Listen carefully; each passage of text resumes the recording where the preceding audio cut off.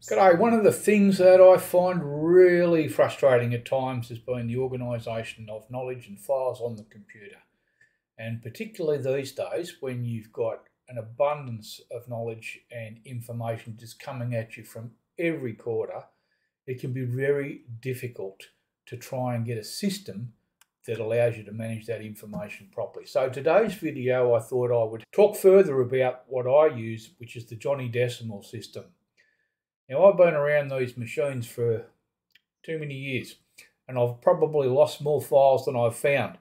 And it was the Johnny Decimal system that gave me the way to manage my information so that I had a pretty fair idea where it was most of the time. And this all started really by putting it into my Obsidian vault, and then I have since extended it to my hard drive as well and tried to make the folder numbers exactly the same. So what I intend to do today is to actually go through that and talk to you about it and show you what I've done. So the Obsidian Personal Knowledge Management System, or PKM, is one of many that is available on the web, but it's just the one that suits me and that I love very, very much. It is really tailored to suit an individual's needs as a solution. It's not designed at this stage for team use. It's designed for individual use, and privacy is the biggest factor. If you're not familiar with Obsidian, it's all in Markdown, which means that it's effectively text-based, and your files will never ever be lost as long as you can get hold of a text editor somewhere. Now, the Johnny Decimal system is a flexible and scalable organisational framework for both PKMs and filing systems generally. And the one that I'm going to show you today is an example and what you might call a minimum viable product to give you a start.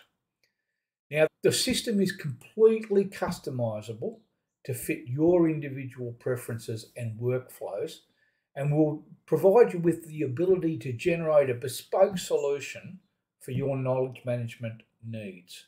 Now, the system was originally inspired by the Dewey Decimal System, and you may be familiar with that from the use that it has in libraries, but it was adapted for personal use by Johnny Noble from Canberra in Australia. Fellow Aussie, good on you. The Johnny Decimal system integrates with Obsidian quite easily, and it takes what is already a very powerful note-making app into a super powerful one as far as I'm concerned. There is a number of other systems around for organising your notes. The Para method by Tiago Forte, Nick Milo has the ACE system, and there's nothing wrong with them. It depends on what it suits you, and that's the important aspect of a personal knowledge management system, is making sure that you make it personal for you. When it comes to PKMs, there are enormous benefits for students, researchers, professionals and lifelong learners simply to be able to keep all of your notes and your knowledge organised in a way which makes it readily accessible. So Obsidian provides for quick information retrieval by using searches. You can link ideas across domains and find a network of notes very simply. It fosters a deeper understanding of the notes that you are looking at, because you can actually add to them over time and build on them and increase them. It helps you with your decision-making capabilities because you've got all the information there in front of you, and it can also unlock more information and self-discovery. So the flexibility of the Johnny Decimal system in achieving these goals is just remarkable through Obsidian. As I said, the Johnny Decimal system is not a one-size-fits-all, but it can be customized to fit to your unique needs and preferences. And it's worthwhile experimenting with different categories and structures so that you can align your PKM needs to your personal thinking, your personal working style, and your personal learning. The system is completely adaptable, and you can change it over time. As your needs change, you change the system. It's not locked in concrete forever. So let's have a look at our example minimum viable product to give you a bit of an idea of what the system looks like. Okay, so on the screen here, I've actually got the article that I wrote on the Johnny Decimal system, and it's got all the information in there, which includes the minimum viable product, if you like the example, which is here, the Johnny Decimal system that I've set up. And I've done this with the help of ChatGPT. It's done a good job of setting it all up. I've then gone in and ideated with it and made some additional provisions for things like Obsidian. So it's got a fair bit of information there that you can go through and have a look at and get some ideas from. And that's the main thing, to ideate. So if we have a look here, you can see that it's got 00 all the way through up until 90. And then it has sub numbers in here as well. And in the article, there's a link to Johnny Decimal's own site.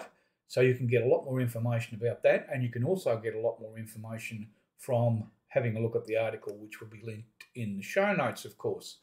Now, as a bit of a little bonus, you get to see my own system, which is set up here on the left-hand side, which is a little bit different. And I think we can go through it. I'll just have a look here.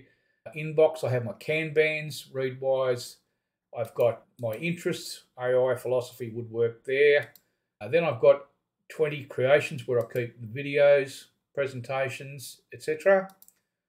I've got all of my Obsidian files in here. Then I have any concepts, which is quite a lot of notes in there. This is to do with my business. This professional talks about boards and organisation and other things that I might do in a professional sense.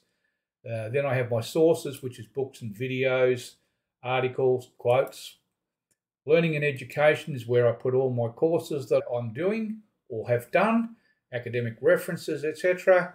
And then finally, I've got my personal area of my vault where I keep things like my CV, ID documents, things like that, and there's a few other things there. So anyway, that is my own structure, which took me some time to work out, and I didn't have the benefit of something like this to start out with. So I hope that that will give you a bit of a start and give you some ideas about what you can do to develop your own Johnny Decimal system. So I hope that gives you an idea of the power of transforming what might be just a very ordinary personal knowledge management system with Obsidian into something that could be super powerful because you know where everything is. Take the minimum viable product approach and do it bit by bit. Think about what you need and build your structure as you go, rather than try and do it all at once. You can continue to organise it until such time as you get it right. I would also suggest that you don't immediately apply this to your hard drive on your computer or anywhere else until such time as you feel comfortable with having it working in your PKM, and then by all means expand it into your other information management systems. So this way, by using the Johnny Decimal system, I think it can give you the power to take more control over your digital life. It can enhance your productivity, your creativity, and your intellectual growth, particularly by stimulating with the number of links that are generated through Obsidian. So have a look at the Johnny Decimal system, have a look at Johnny's site in the links, read the information that's there, read the full article that I've written on my website, and download Obsidian and start building your personalised Johnny Decimal index if you don't already have Obsidian. There's plenty of information on my channel about other ways to use Obsidian and ways that you can apply it to build your own personal knowledge management. And I'd love to hear your comments and your experiences in the comment section here or in the comment section at the foot of the article. So thanks very much for watching, and I will see you next time. Cheers.